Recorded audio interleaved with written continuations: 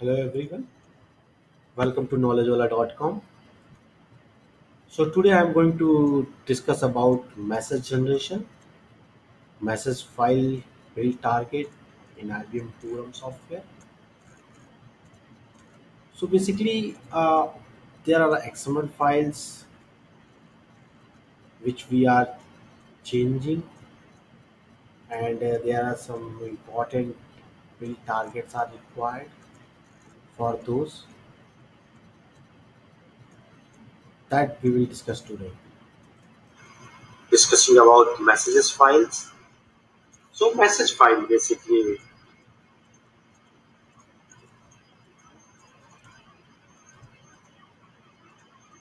So again, the same thing in the same manner, like code table, we are having messages files.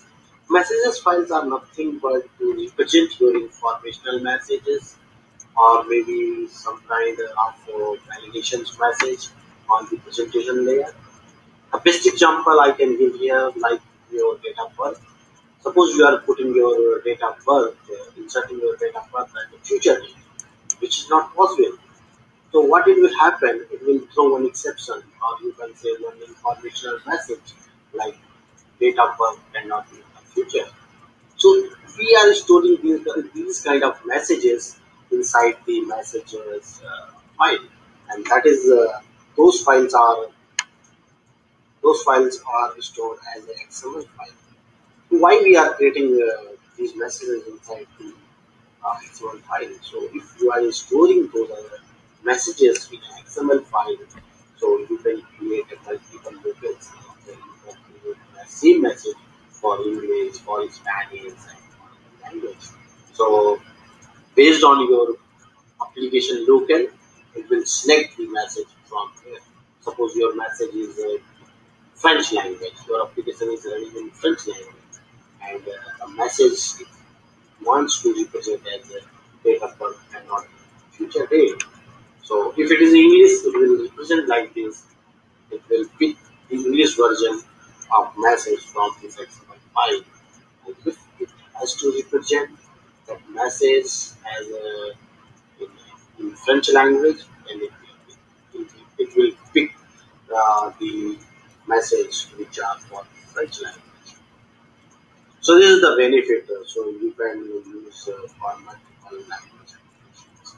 So some applications are supporting multiple languages. So at that point of time, you have to create your message for all supporting languages. So this is the benefit of messages. So if you're changing or modifying existing messages, what kind of build you have to do? So basically, you have to do a build MSG So MSG gen is nothing but message generation. So it will generate your messages, whatever XML file you updated inside the messages folder in JB server. So also along means as code table was generating some artifacts, messages files are also generating some kind of artifacts which are Java dot properties and dot jar file.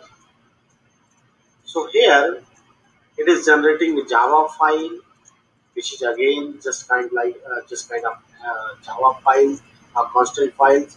So you can, in case of putting hard code, you can use those constant and read the value. And properties file, you get the actual message, and jar files, which is being used by the client. That name is messages.jar file. So as our client is also involved in these messages files, so along with MSG Gen, so we have to do build a client as well. So we will do build client. So we have to do build MSG Gen as well as build client. So once your builds are passed, refresh the Eclipse and start your servers and validate your changes. So in a brief summary, what we can do. If you have any changes or any new message file, you have to do build MSGgen as well as build client side. So MSGgen will be in EJB server side and build client will be in. I think uh, I hope it is clear for everyone. If you have any confusion related to these two builds, please let me know. So I will provide more detailed video or more details documents to you. Thanks a lot for watching videos on knowledgewala.com. Please send your valuable comments to me so I can improve the quality of tutorials in my website knowledgewala.com. Thanks a lot everyone. Have a nice day. I will release my next video soon. Thank you.